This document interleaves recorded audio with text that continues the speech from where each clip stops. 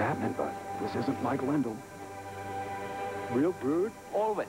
100% natural? 100%. Real lemon juice? Absolutely. Game, set, match. Mr. Linden. On court 14, we'll be taking you down there shortly. Now, if you've been following tennis for the past 2 decades, you've lived a series of life passages with our colleague Jimmy Connors. It is almost impossible to chronicle his 19 years of Wimbledon play, but let's give it a try. No man has ever played more Wimbledon singles matches than James Scott Connors. And no man has brought more enthusiasm, competitive fire, if not fury, to center court than Jimmy. It began in 1972, his Wimbledon debut at 19. He won 2 years later as Jimmy and his fiancée Chris Evert formed the winning love double, each capturing their first Wimbledon championship. The great Aussie Ken Rosewall was the victim, overpowered at age 39. The brass shot maker from Belleville, Illinois, a winner in straight sets. The next year, 1975, he stepped into Arthur Ashe's zone. And Ashe on the near side authored a thoughtful game plan, drawing Connors away from the baseline, then using lobs as well as off-pace shots to frustrate Jimmy.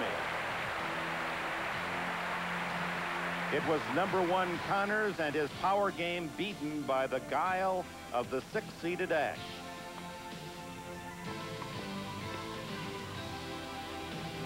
Nothing could save Connors from defeat, not even the fervent pleas from his fans.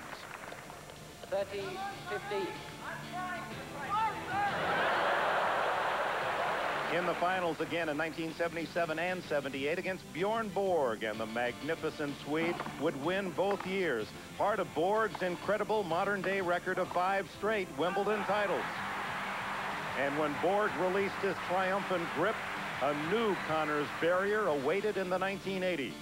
And John McEnroe brought out the best and the worst in Connors. 1982, the longest ever men's final. The two testy and temperamental Americans fought brilliantly through 5 sets, 4 hours and 16 minutes. The defending champion, the perfectionist McEnroe, though leading early, never satisfied, provoking a Connors pot calling the kettle black chastisement.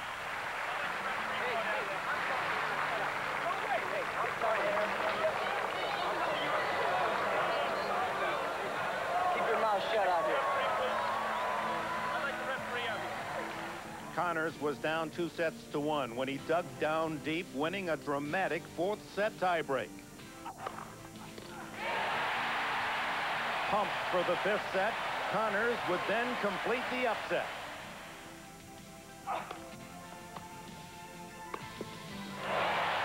It was cause for sincere celebration. At 29, Jimmy Connors had finally won his 2nd Wimbledon championship. 2 years later, 1984, Connors again in the finals against McEnroe. It was a devastating defeat for Jimmy, who managed only 4 games against McEnroe, a McEnroe that played impeccably. It took only 80 minutes for Mac to win his 3rd Wimbledon. After the match, Connors took no time for the press, nor NBC. And they'll be coming around the corner. John, could you wait just a minute while we talk to Jimmy? Jimmy, may I have a word? And Jimmy doesn't want to speak. But for Wimbledon, Connors wouldn't go away, although in the 4th round, 1987, he seemed equally overmatched by Sweden's Michael Pernfors. Connors seemed well beaten, 6-1, 6-1, 4-1. But in the style that continues to endure him to the blue-collar fans, Connors refused to give up the fight. Although not all went his way. Correction, ball's good.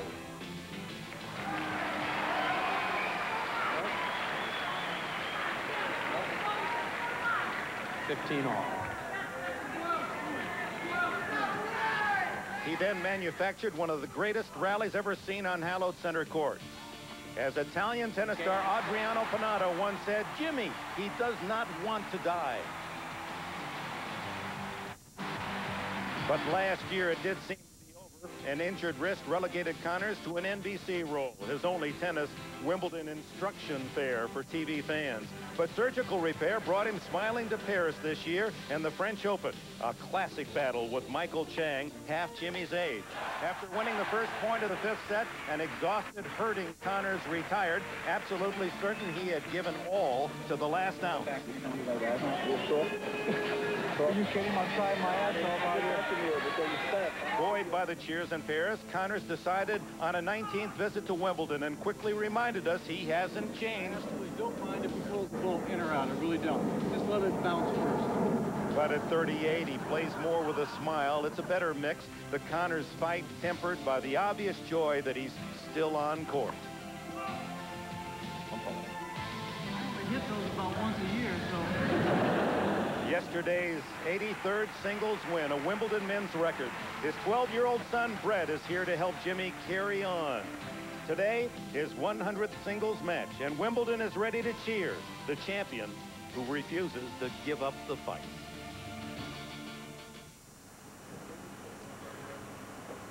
So Jimmy Connors is still giving tennis lessons here at Wimbledon.